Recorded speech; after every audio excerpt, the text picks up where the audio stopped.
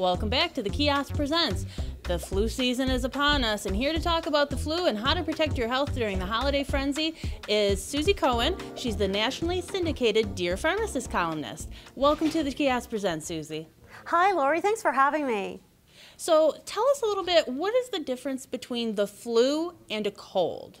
Okay, so the flu is much more intense. It hits you fast. The fever can be higher, and it's full body, so you can have symptoms head to toe. Now, with the cold, it's generally wetter and above the neck. And by wetter, I mean there's more mucus happening. So you might see sneezing or itchy, watery eyes and coughing, things of that nature. But the key difference is that the cold is self-limiting. Pretty much you can blow your nose and get about your day, but the flu can be deadly for some people. There are complications, and so we really need to be vigilant about taking care of our body and recognizing the differences.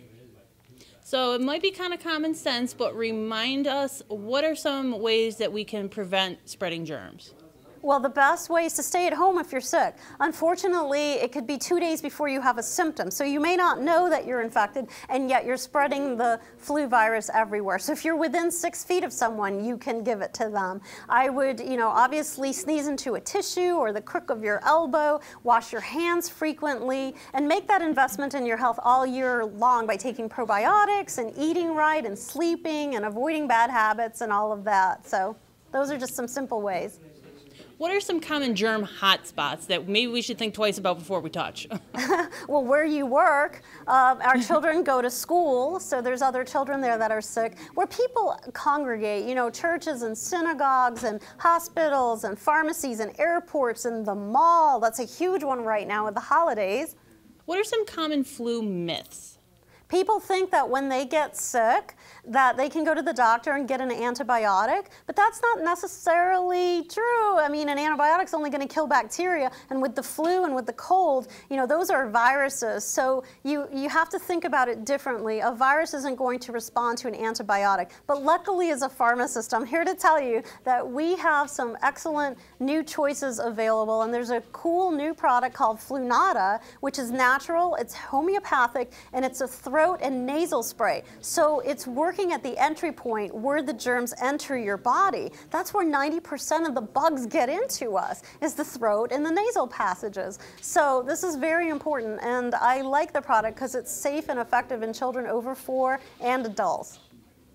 Where can our viewers go to see the quote-unquote flu forecast for Western New York? I would go to the cdc.gov site, and right now the flu activity is low in New York, but it's ramping up and it's going to peak in the next few weeks, and it's going to get dramatically higher. So flu activity is expected to increase dramatically. It's going to peak in January and die down by the end of February.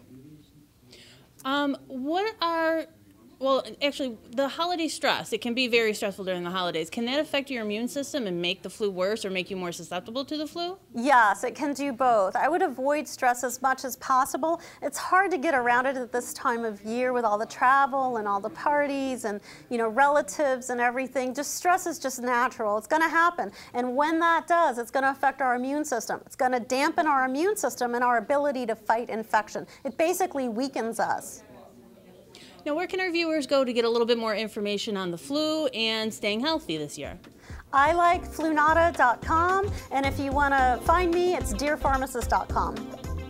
Well, Suzy Cohen, thank you so much for joining us here in Western New York and Buffalo. I wish you the best of health this year. Thanks, Laurie.